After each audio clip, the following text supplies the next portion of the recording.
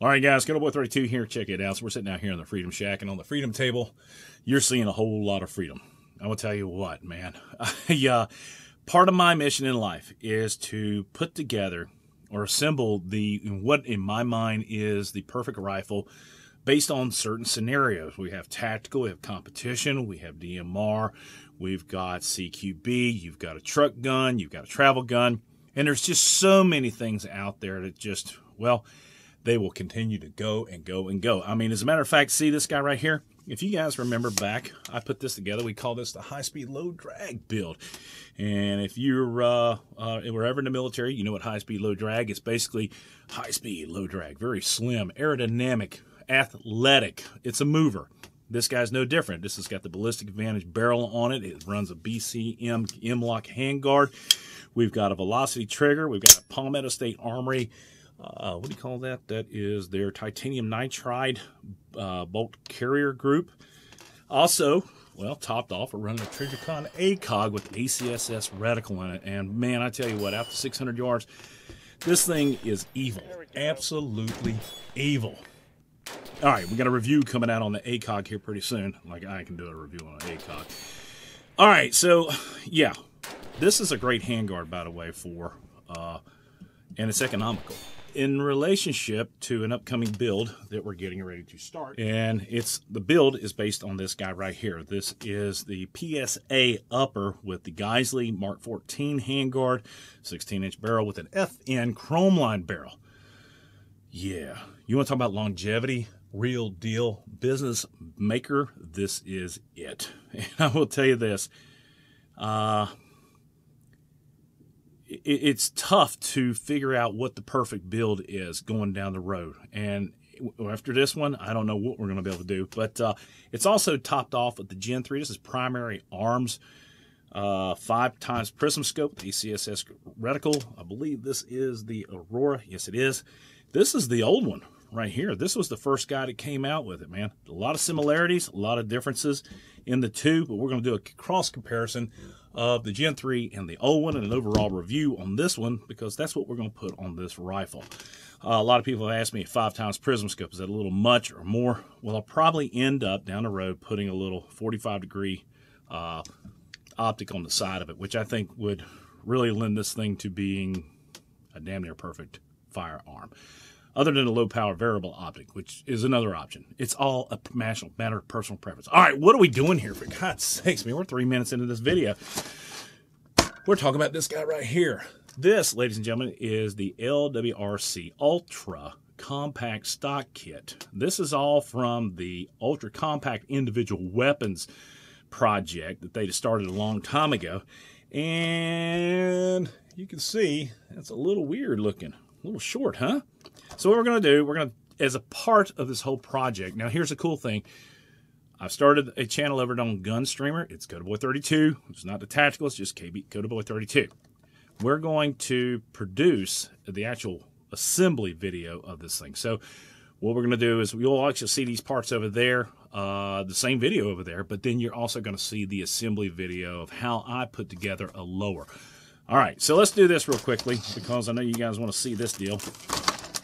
Is this guy. Now, I was really excited about this particular piece is because the LWRC, as part of their Ultra Compact program, what they did was they produced a system, and this is a buffer tube with a somewhat of a flat wire spring system and an itty-bitty buffer. Now, that's a little itty-bitty buffer. Hold on one second. We'll pull out another buffer kit that I have here. Stand by. Okay, so this is a traditional buffer right here. This, well, she's a little taut, isn't she? Let's do this. This guy with the spring, 4.8. This guy is 4.4. Pretty interesting.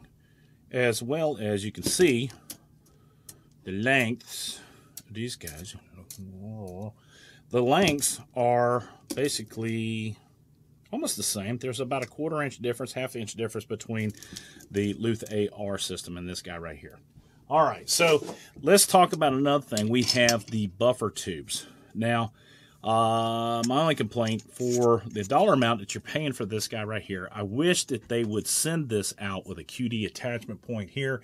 And for this particular build, we'll be changing that out. But for this review, we're going on with what we have. So, gasol nut. That's a heavy-duty bastard right there. Let me tell you something. So let's take a look at some other things. What we have in comparison is that this is a normal size buffer tube. This is the LWRC. And from side to side, what this thing is designed to do is to shorten your overall length of your firearm by 1 inch. And the original concept for this, guys, I was originally trying to order something that was going to bring my length of pull with the Law Tactical Folder down to the 13.5 or less than. And we'll probably still try that out. But this guy is actually going to go on this build. Now, let's take a real closer look at this thing. You can see where it's got a little bit of an enhancement right here to help with the buffer, the carrier tilt, but I'm not sure. So one of my tests, and you guys have seen it, is we've got it right here. What does the inside of this thing sound like? All right, so this is passing my test. That is smooth. Very smooth. Ow. Has drain holes actually in here, which is good. You won't see that on other standards. Well, you got drain holes down to this point here. But this is pretty nice. The channels are centered here and here. Now, this is a standard buffer tube. I can't remember the manufacturer of it, but it was made in the United States. And you can see the carrier tilt protection it has right here. But listen to the inside of this guy.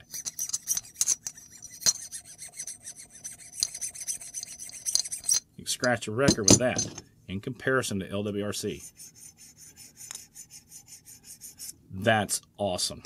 Okay, so you've got 1 inch shorter. You've got this very, very smooth tube. You've got a steel castle nut right here. You've got a flat wire spring right here. Not a lot of